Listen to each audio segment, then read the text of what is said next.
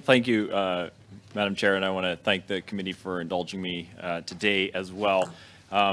This amendment goes to something that I've been working on since I've got elected, essentially trying to bring to light the situation of a company in Canada called MindGeek, which claims to be one of the largest internet companies in the world. They have 4.5 trillion individual hits on their website every month. That's more than Google. That's more than Facebook combined. This is, if we're trying to hold, if this bill is attempting to hold the web giants accountable, this kind of amendments is precisely what a bill that's seeking to hold web giants accountable ought to be doing.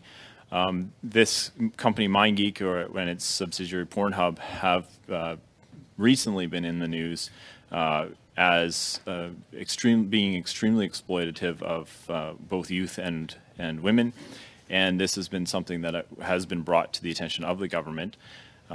We've had entire ethics committee study on this as well, and I was 14 recommendations have come out of that ethics committee report, and that report, I would point out, was unanimously adopted by the ethics committee. And so one of those things would be to ensure that sexually explicit content isn't falling into the hands of children, and that is what my amendment seeks to pursue, to get the CRTC to prevent that from happening.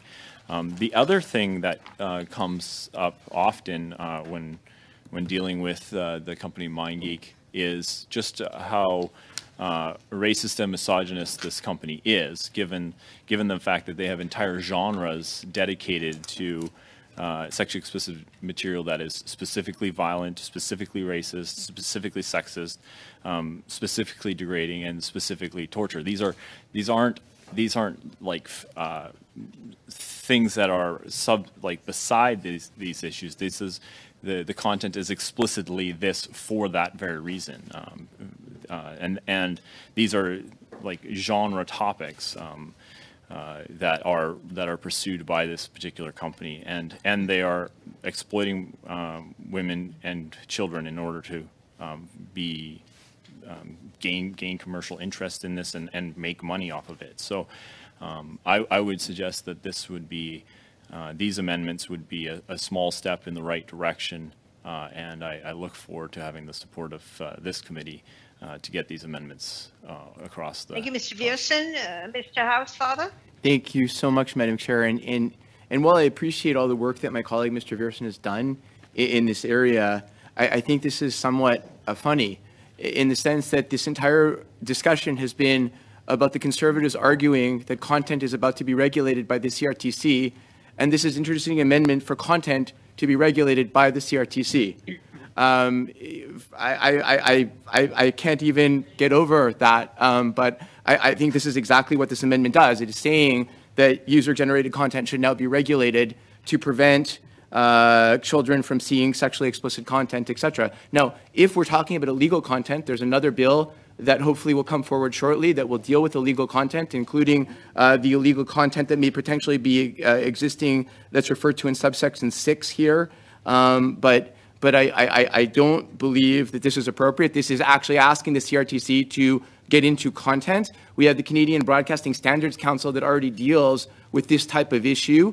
I don't think the CRTC needs to, and certainly not introducing into C11, going into user-generated content. So I actually do not support the bill. And I also would note that in terms of preventing the broadcasting to children of programs that include sexually explicit content, I think that's a question for parents to decide what their children can and cannot see if they're minors, and not the government. So in any case, I don't support this amendment, and I think it really goes against everything the Conservatives have been saying at this committee for the last month. Thank you, Madam Chair. Thank you, Mr. Housefather. Mr. Julian. Madam Chair, Mr. Viersen has his hand raised. Mr. Viersen spoke. I have Mr. Housefather, Mr. Julian. Mr. Viersen can speak after Mr. Julian. Mr. Julian. Well, thank you, Madam Chair. I mean, this is a serious subject, and I think it needs to be taken seriously. I agree with Mr. Housefather that this would be the only part of C11 that actually prevents the broadcasting of programs. And it is interesting, even what I've seen online from Conservative MPs railing against censorship, and there are no provisions in Bill C11 that deal with censorship. This amendment for Mr. I would suggest of the four, there are three from Mr. Viersen, one from Mr. Nader, actually do prevent the broadcasting of programs.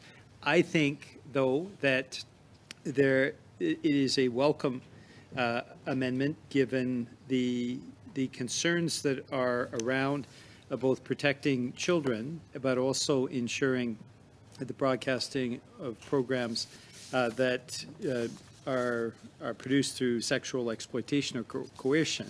That is something that I do think we need to take into consideration. Now, Mr. Nader and Mr. Viersen, between them, have produced four very, very similar amendments.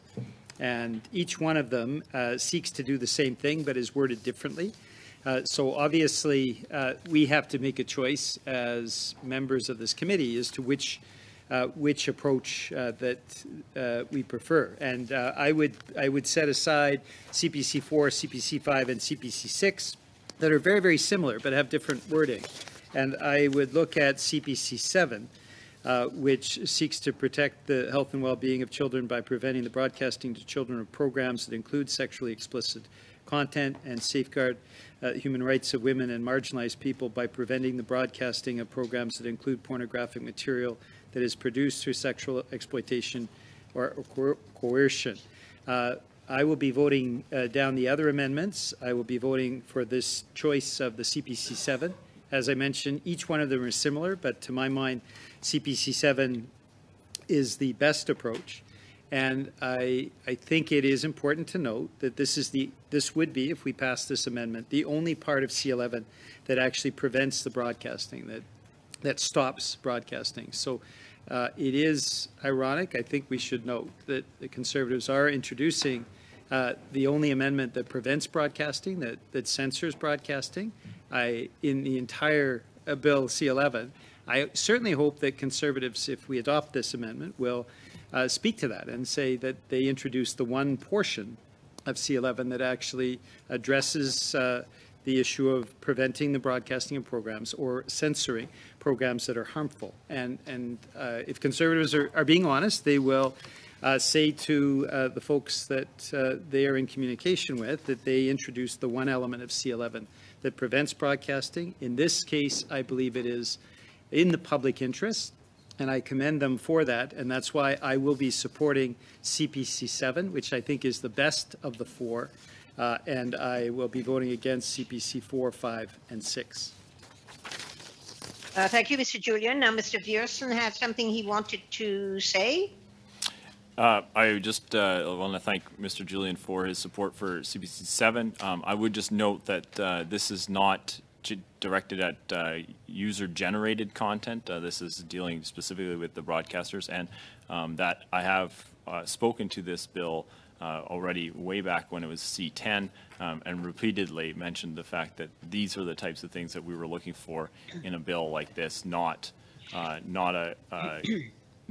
picking winners and losers that some of the other aspects of this bill does. Thank you. Now, before we go to voting on this, I just wanted to let Madame the la Présidente, il committee reste des intervenants. Yes, Mr. Shampoo? We have Mr. We have Mr. Shampoo, and Oui. do we have somebody else? We have Mr. Koto and then Mr. Bittle, who's raised their hands. So we have Shampoo, Koto, Bettel. Yeah, Bill will go first. Martin? Madame la Présidente, moi, Madam Chair, I don't agree completely with Mr. Julian on this one. I believe that over the last 15 years or so, we've had very many similar amendments which go beyond the scope of the Broadcast Act, and I'd like Mr. Miller's opinion on that.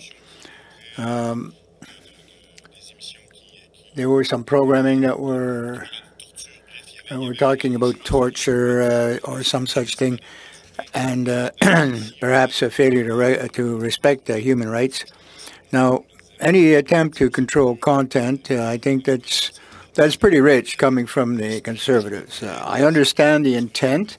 I understand the goodwill involved and the noble motive, but we can't condemn, if you will, sexual content. There is a responsibility on the part of parents, and the committee would be going much beyond its mandate if we were to start to decide on what content is acceptable and not. For those that is distributed on pornographic platforms, Mr. Viersen mentioned earlier, that belong to MindGeek, there are currently laws that would prevent the exploitation of children, first of all, but also of more vulnerable populations, including women in certain instances. There are other laws out there to do that. And I don't think that this is the appropriate bill to deal with it with. The intentions are good, but I don't think it belongs in the bill that we are currently seized with. Thank you, Mr. Champeau. Mr. Poto?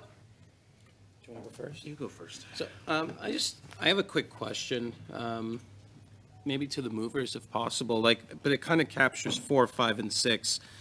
So, I understand what's trying to be accomplished here, and I'll just pick out the racism piece. So it says that on all 3 that they're going to look for ways, you're going to prevent broadcasting of programs that display any type of racism, for example. But how do you prevent racism by not broadcasting racism? Or, for example, what about a news story, right? If there's an act of racism, can you not tell it anymore in the news? So I just wanted to get some clarity on that, because I don't know how you prevent these things without talking about these things. So I don't know if I can ask a question to the movers, or if I don't know, maybe it's just a statement. Mr. Viersen, would you like to respond to Mr. Coteau, please? Yeah, for sure. So what I have attempted to do is first just basically put in the sexually explicit content that depicts racism. There are complete genres of sexually explicit content that the very idea of it is about being racist, right? That's what we want to prevent from being broadcasted. Not that there is no racism being broadcast. It's the sexually explicit content being the first indicator, and then the very fact of that being tied to. So for example, in the current situation, the searches for Ukrainian women in particular there's a 6,000 or 600% increase in that search suddenly. That is the type of thing that we're trying to prevent from being broadcasted. The sexually explicit content that is the reason for its existence is to fuel a racist desire. That's what I'm attempting, and that's why I have 4 different versions of this to try to capture. It's a difficult thing to capture in language, but that's precisely what I'm after. And if I can continue, Madam Chair, if I still have the floor. So yeah. No, go ahead. I'm just pointing out time. Okay, thank you. How do you prevent a news story from being told that includes this kind of content if something bad happens? Yeah, so a news story wouldn't be sexually explicit material. It's a news broadcast. Well, the description would be, right? What do you mean the description? If they were describing something that took place, that was wrong, and they were looking, they described, So perhaps what we should use then is the one that says pornographic material, because pornographic material is very well understood in Canadian law. I think sexually explicit material is understood as well, but the nightly news there is not defined in Canadian law as being pornographic material. Right. It's the nightly news, and that's the identifier, and preventing the broadcast of that particular material that is fueled, or not fueled by, but is to fulfill a racist desire, that is what we're trying to attempt to prevent. My second question, maybe more to our folks here who are helping us. And again, you know what? I'll wait until CP7. I have a question specifically to that, so I'll stop there. Thank you.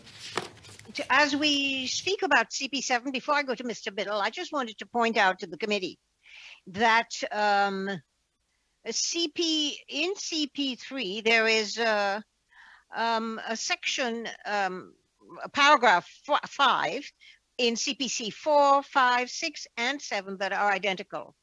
And if one amendment is adopted, if let's say CP4 is adopted or CPC7 is adopted, the others will have to be moved without that paragraph. Just wanted everyone to know about that. Okay, Mr. Biddle. Thank you. I kind of just did want to point out the irony of Mr. Viersen's statement, and to paraphrase him, that platforms are in, users are out. Only platforms have obligations under these sections, and I think there's been a lot of derision of the minister, but we're hearing that here today. I don't want to repeat what Mr. Housefather has gone through, but I agree with him that this is the only provision of the bill that is engaging in censorship. And though I respect Mr. Viersen, he's worked very hard on this, going back to the 42nd Parliament and his work through various incarnations. This is probably something that's better dealt with in future legislation, which is in our which is in the minister's mandate letter for online harms. And I know Ms. Thomas has brought a study to look at that as well, and is something that we really need to address. But I don't think this is the right spot to do it.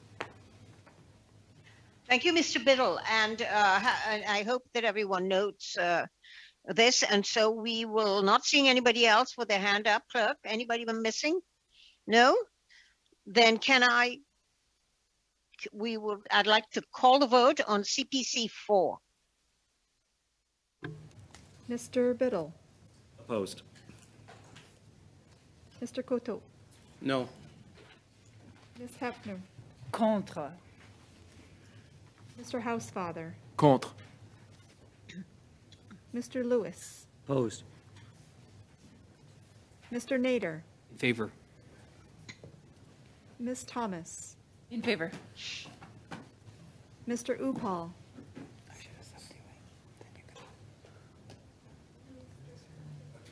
No, sorry? Oh, thank you. Mr. Perkins, subbing for Mr. Favor. Upal. I'm sorry, Mr. Perkins? In favor? Thank you. Mr. Waugh. In favor. Mr. Shampoo. Contre. Mr. Contre. Julian. Contre. Yeas pour 4, 4, nays contre 7. CPC 4 does not carry. I would like to point out that we have 2 minutes left for the hard stop of 6 o'clock. There needs to be a 30-minute break for the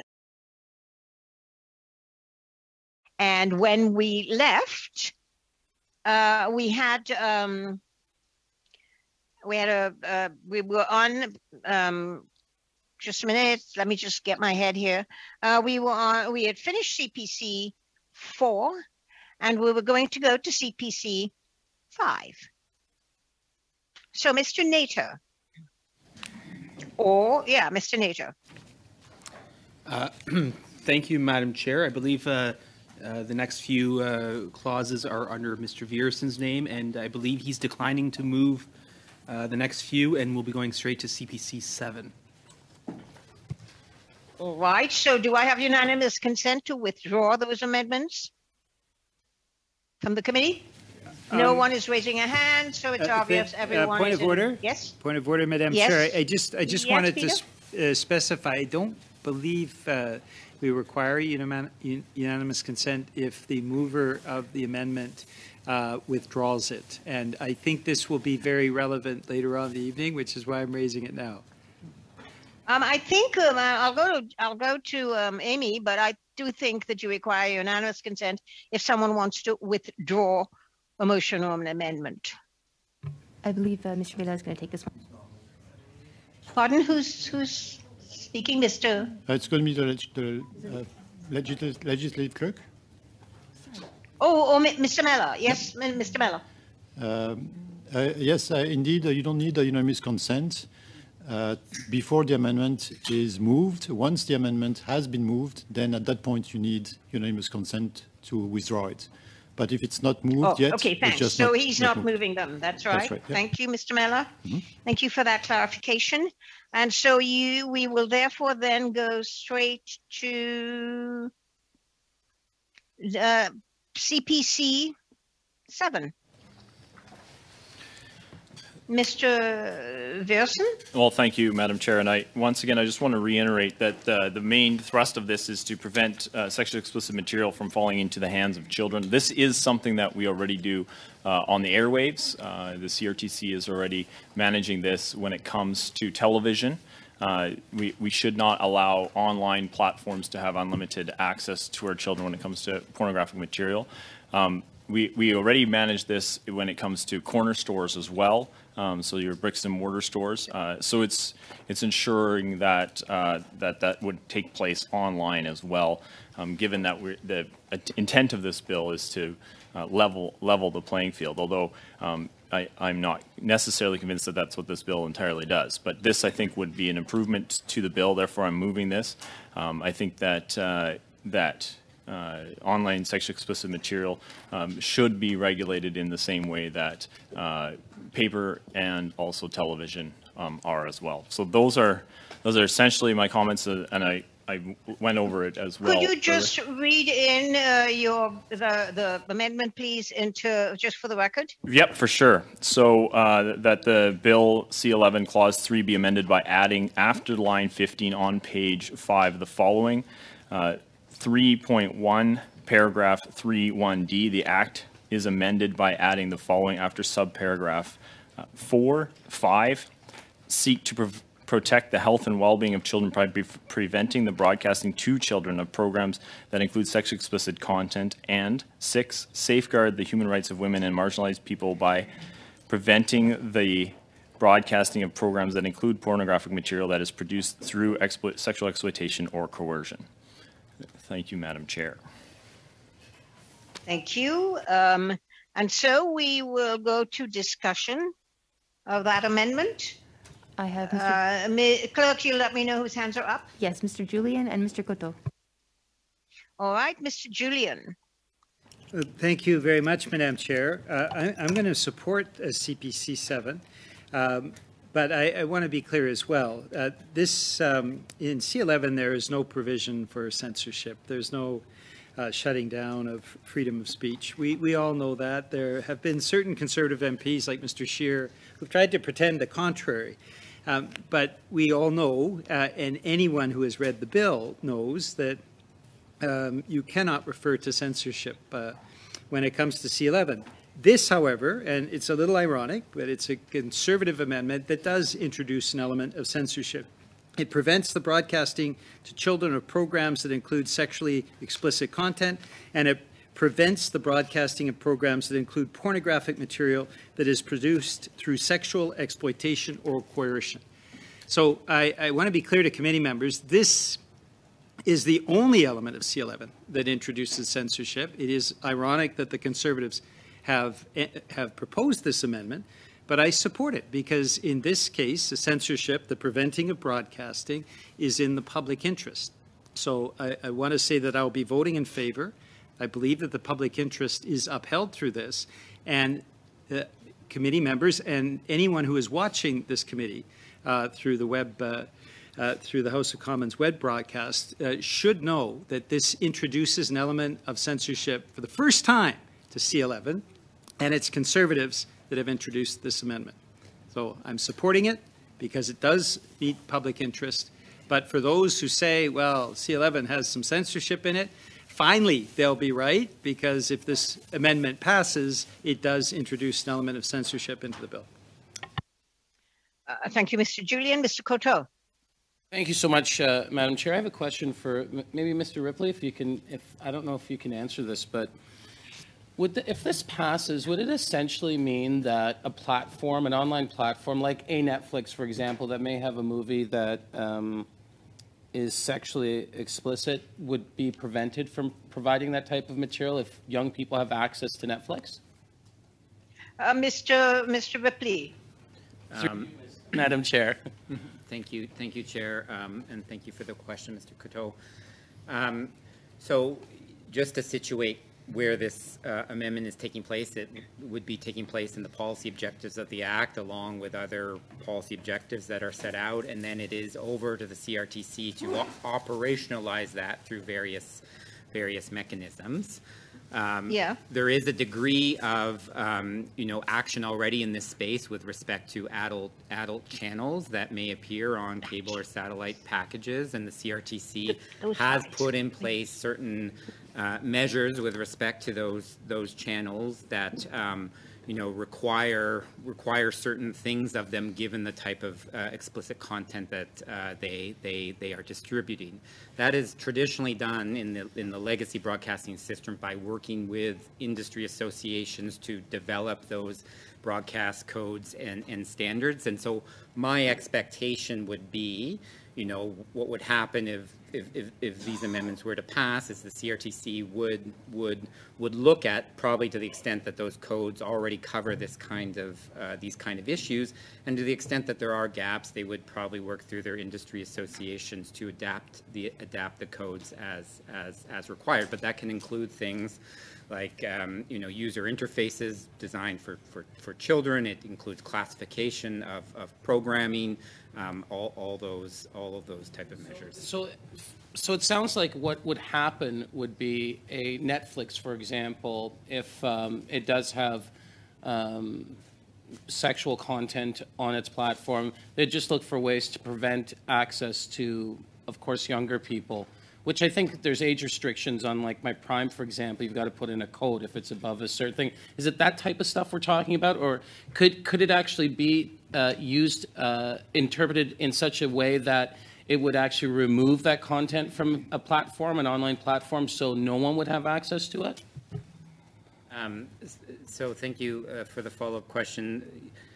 Based on the, if we're talking about subparagraph 5, it's about protecting the health and well-being of children by preventing the broadcasting to children of programs, right? So again, I would expect the kind of space we would be in with a service like Netflix would be a discussion around kind of the protections they have to make sure that children cannot stumble onto content that would include sexually explicit materials, such as the interface where you set your kid up and they click through.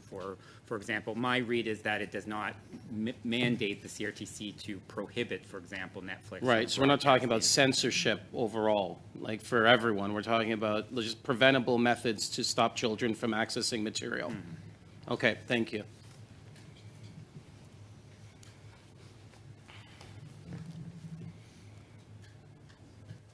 Mr. Housefather has his hand up. Yeah, thank you very much. Mr. Shampoo était avant Monsieur Housefather. Je m'excuse, mais je me suis I'm sorry. Mr. Shampoo was before Mr. Housefather. Yes, you were absolutely correct, Dr. Frey. Merci, Madame. Thank you, Madam Chair. I have the same concern with the CPC 7. I would say that's paragraph 6.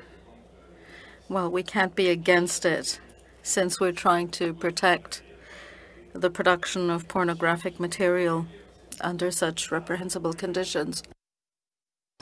However, paragraph 5 does create a problem for me. We want to protect the health and well-being of children by preventing the broadcasting to them of programs that include sexually explicit content. So what is that exactly? Who decides what constitutes sexually explicit material? Today, around this table, we could decide that a certain type of content is sexually explicit. Another group might decide that it is something else, for example, a mother who's breastfeeding. So the definition of sexually explicit content is problematic to me. because there will be divergent opinions and it will be very difficult to pin that down. I would be in favor of CPC 7 if subparagraph 5 were removed. I understand that its intent is good, but it has no place in this, and it is a slippery slope. It is more like censorship than the protection of health and well-being of children. I fully support subparagraph 6, and I could support the amendment if subparagraph 5 were eliminated. Mr. Housefather? Merci, Madame la Présidente. Thank you, Madam Chair. I fully agree with what Mr. Champoux just said. Preventing the broadcasting to children of programs that include sexually explicit content, and essentially in a bill where we have conservatives reticent to give powers to the CRTC, we're giving unlimited powers to the CRTC to determine what is sexually explicit. How do we stop children from seeing this? Does this mean a 17-year-old who is not an adult but is a 17-year-old is not allowed to watch Game of Thrones? I find this to be absolute censorship. I don't agree with it at all, and I don't agree with giving the CRTC the powers, much as Mr. Ripley may minimize what it is they would do. I don't agree with that. I think we're giving them effectively wide open powers to determine what is sexually explicit, which is not their mandate or their role or what their expertise is, and then to figure out how to stop children somehow from seeing this. And in the end, we're going to restrict adults from seeing materials that are not illegal but are simply sexually explicit. So I don't agree with how this is worded. I also question whether or not the CRTC is the one, because there are other means to stop pornographic material that is produced through sexual exploitation or coercion that is illegal in Canada. It is an illegal activity. I don't believe the CRTC has the means to know what material was produced that way.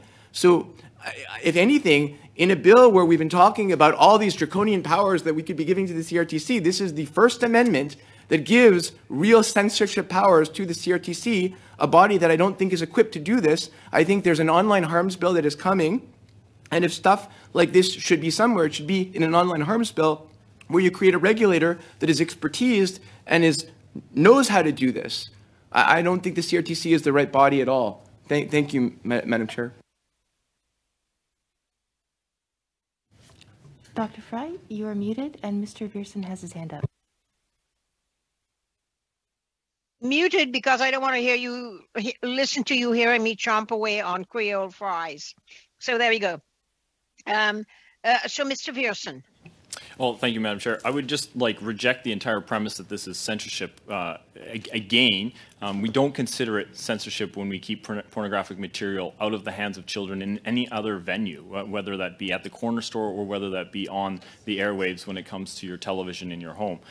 So though that is what this amendment seeks to do, we don't consider that censorship when we don't sell underage children pornographic material at the corner store. We don't consider it censorship when we don't allow certain channels to be broadcast into homes at certain times of the day. So that is what this amendment seeks to do. The term sexually explicit content or pornographic content, they're quite interchangeable, are well defined in Canadian law. That's not something that we've been dealing with, I think Parliament has been dealing with going back 60 years. So that's not and the courts as well. So that's not something that's a major issue. And I'm looking forward to having my colleagues' support on this amendment. Thank you.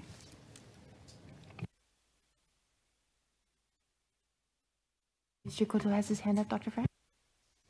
Thank you. Michelle Coteau.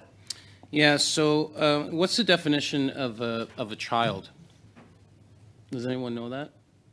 What age? Are we talking 0 to 12? We're talking, back to Mr. Housefather's point, should a 17-year-old be told through, an amendment like this not to watch Game of Thrones? I think it's a very good point.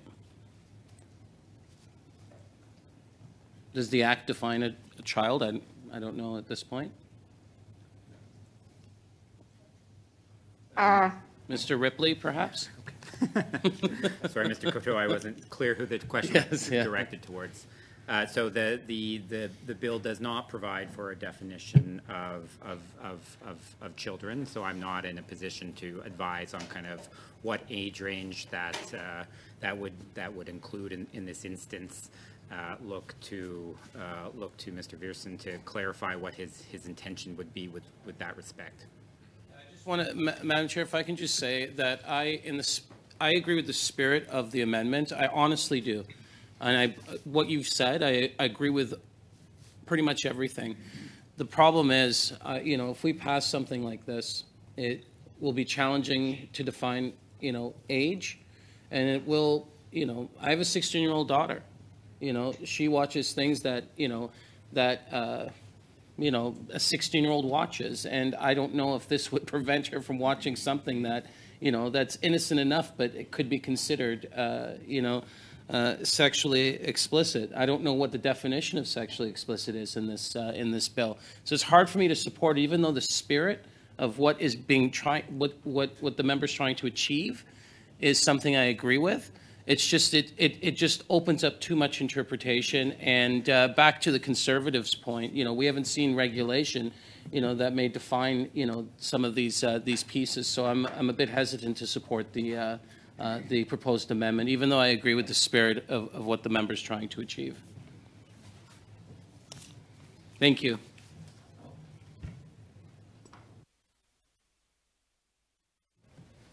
Madam Chair, you're muted.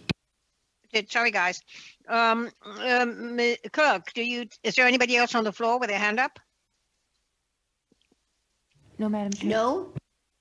So seeing that there is no further debate on this particular amendment, could we call the question, please, on CPC 7? Shall CPC 7 carry?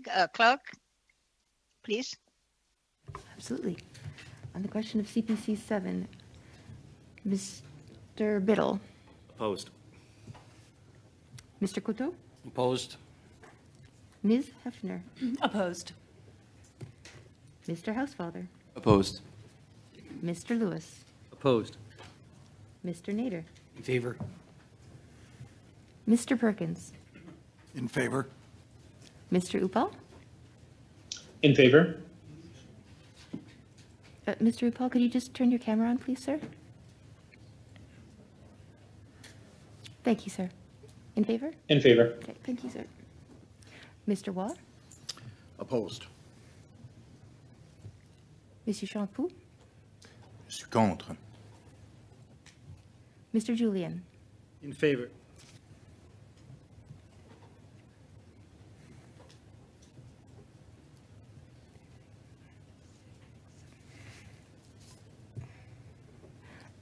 Dr. Fry, that is 7 nays, 4 yeas.